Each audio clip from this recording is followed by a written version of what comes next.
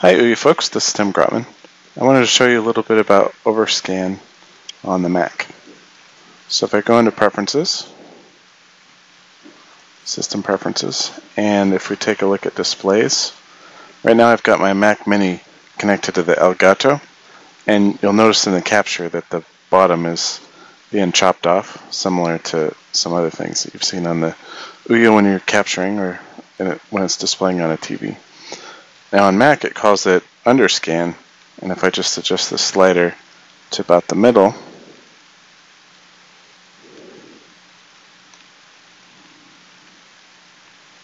a little more,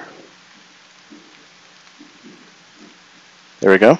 When I get it about there, I can get the whole screen, and that way on the capture it shows up properly.